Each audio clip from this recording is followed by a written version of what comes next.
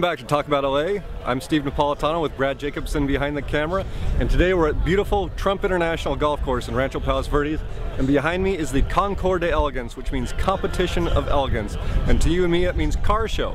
So we're gonna go down, check out the cars, talk to the people, and see what's going on.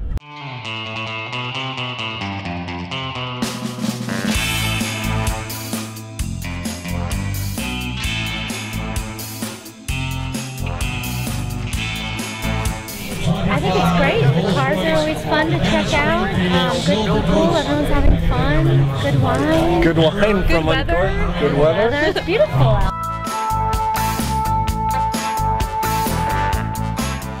A 1958 Buick Limited. It's a rare car. They made about 7,000 of them. It's fun. It's the camaraderie, just to share the cars with people, and it's I try to focus on cars that are finished and stay away from the projects. This has been going on for about 14 years now. It started at the Palos Verdes High School and was at Rolling Hills Country Club for a while, and we've been at Trump for the last 5 years. It's a great venue. We've got about 190 cars this year. We've had as many as 240 here, but it gets a little crowded. We have Edelbrock Racing Equipment, and they brought a display of a small block Chevy engine that they dismantled. I saw that, yeah.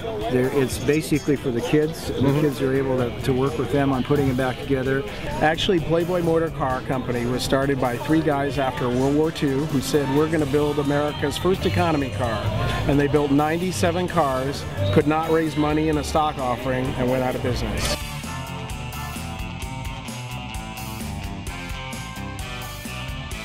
And it would not be a Concours DElegance without a Rolls-Royce. Definitely so. It's a 1963 and a half Rolls-Royce Silver Cloud 3. How many car shows do you enter a year? Not that many, maybe 4 or 5. And that's about it. This is the pinnacle. This is the pinnacle. A friend of mine asked me to show the car at Leisure World, and I had a good time, including 3 proposals. It's good to own a Rolls-Royce. That's right.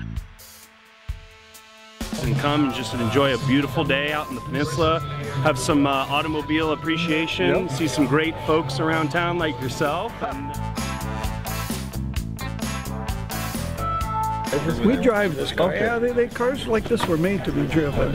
And so we'll get dinged because there's a gravel scratch or something on the front. But yeah, it's called a McFarland. Yes. And they're fairly rare. But there's a story behind it. You've got the license plate there saying Fatty, and I know from the chair over there, it's Fatty Arbuckle. It is Fatty Arbuckle. It was Fatty Arbuckle's car. And he would take it out on his movie shoots, and there's an awning that comes out from behind the car, and the trunk was full of booze. Nice. And for those who don't know, though, Fatty Arbuckle was the biggest silent movie star at comedy at the time. Yes. And but career ended in scandal. Oh, very much and so. So this is before that scandal hit, though. Well, about the same time. About the same time.